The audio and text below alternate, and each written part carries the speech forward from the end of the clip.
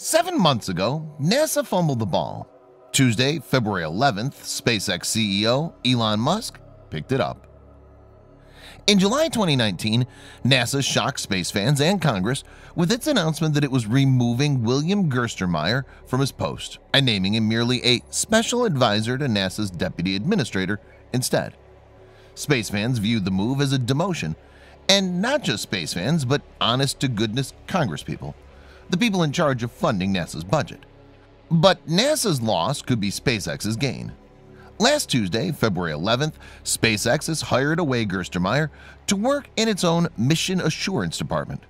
There, the man many consider one of the world's top specialists in flying humans in space should be able to provide invaluable insight into NASA's priorities in choosing winners and losers for its crewed space missions. In this video, Engineering Today will discuss SpaceX Crew Dragon, which is set to carry astronauts soon. Why SpaceX hires NASA's former head of human spaceflight in surprise move. Let's get into details.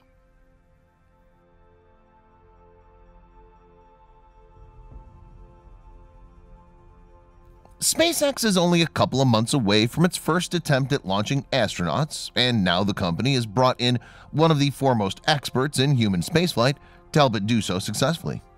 SpaceX has confirmed that William Gerstenmaier has joined the company as a consultant as it prepares to launch astronauts for the first time. Former NASA Administrator Charles Bolden, a veteran shuttle commander, tweeted congratulations, calling it a tremendous addition to the SpaceX team, while keeping Bill in the greater human spaceflight family. He will help make an already excellent team even better.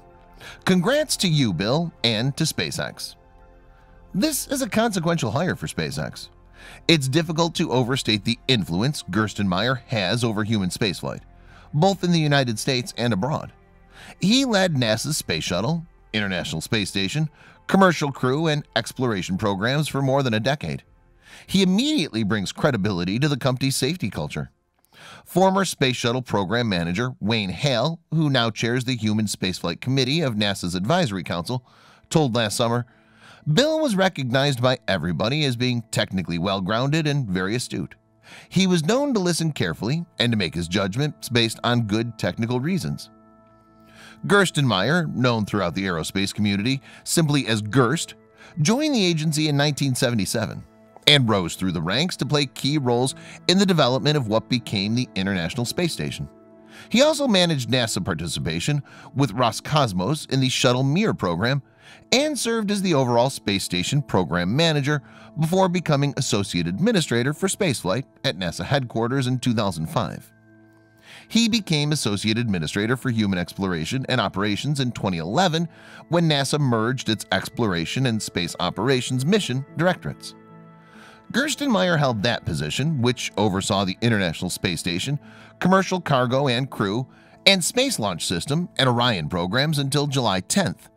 But NASA abruptly announced that day that Gerstenmaier would be reassigned to serve as a special advisor to NASA Deputy Administrator Jim Morehard. Gerstenmaier's deputy, Bill Hill, was reassigned to a similar position at the same time. His reassignment took many both inside and outside the agency by surprise.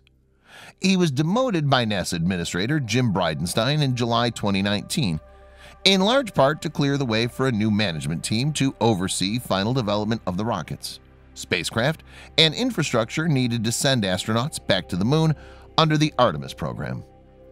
Jim Bridenstine felt the space agency's exploration programs were not moving forward fast enough. Sources reported at the time that this decision shook some of the agency's partners, who were comfortable with the longtime leader of NASA's human spaceflight program. Some called the engineer in tears after hearing the news. Gerstenmaier was highly regarded at NASA and in the broader space community for his expertise and leadership during tumultuous times at the agency, including the retirement of the shuttle, cancellation of the Constellation program, and the greater reliance on commercial providers to transport cargo and soon astronauts to and from the station. The reputation extends outside the United States as well. Congrats to SpaceX with hiring an outstanding aerospace engineer. Former NASA head of Human Exploration Program William Gerstenmaier tweeted Dmitry Rogozin, head of the Russian space agency Roscosmos. His role in the ISS project was tremendous. I wish my friend Bill every success in his new position.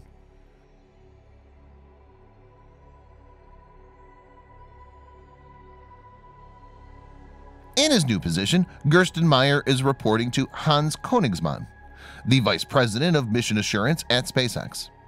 Although the role is officially a consultancy, it's expected to become a full-time position. The hiring could have longer-term implications as well.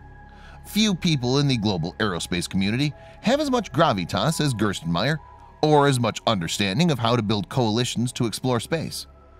As SpaceX seeks partners, including NASA, to work with it on developing Starship to take humans to the Moon and Mars, Gerstenmaier is well positioned to offer advice, stitch together mission plans, and open key doors.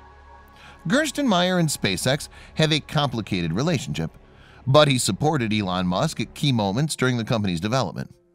In the wake of the 2003 Columbia disaster, NASA was ordered to retire the space shuttle by the end of the decade.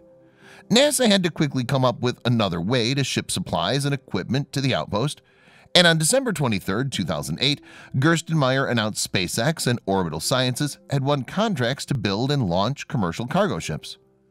When the $1.6 billion SpaceX contract was announced, founder Elon Musk said the company was virtually out of money after 3 straight failures on its Falcon 1 rocket. The rocket succeeded on its 4th attempt in September 2008, but the path forward was far from clear. Gerstenmaier's decision to maintain 2 competitors as part of the Commercial Crew program in 2014, SpaceX and Boeing, was also essential, although it was not a company-saving move. Boeing was lobbying hard for all the funds and very nearly got them. Gerstenmaier was the deciding official who kept 2 providers in the competition. It's proven to be a smart decision, as SpaceX is poised to beat Boeing into space by months, if not years, at a 50% less cost. His hiring at SpaceX comes at a critical time for Elon Musk's space company, which is planning its first launch of NASA astronauts. Called Demo 2, the mission would fly 2 astronauts in a SpaceX Crew Dragon capsule to the International Space Station. It would be the first time since the end of the Space Shuttle program in 2011 that the U.S. has flown its own astronauts to space.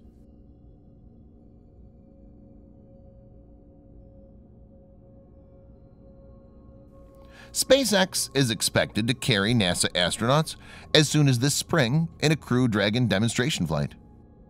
Gerstenmaier will play a key role in ensuring the safety of those missions and helping SpaceX secure certification for the Crew Dragon vehicle. That voyage is tentatively set for May. Ars Technica's senior space editor, Eric Berger, said on Twitter that the working date for SpaceX's Demo 2 mission is May 7th. However, Berger further notes that the launch date is fluid and could be moved up into late April or pushed back later into May, depending on issues not related to hardware. Eric Berger reported this on Monday, citing discussions with space agency officials.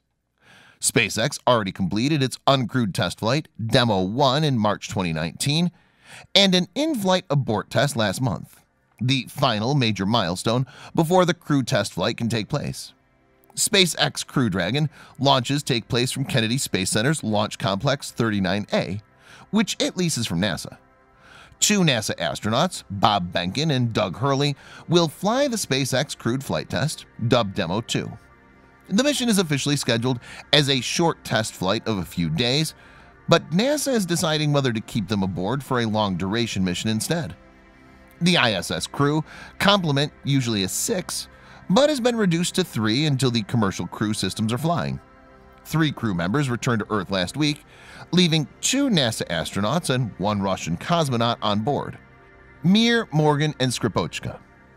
NASA has been purchasing seats on Russian Soyuz spacecraft since the Space Shuttle program was terminated in 2011. But with the advent of the commercial crew systems, Russia has reduced the Soyuz production rate, and only 2 instead of 4 Soyuz launches per year are planned.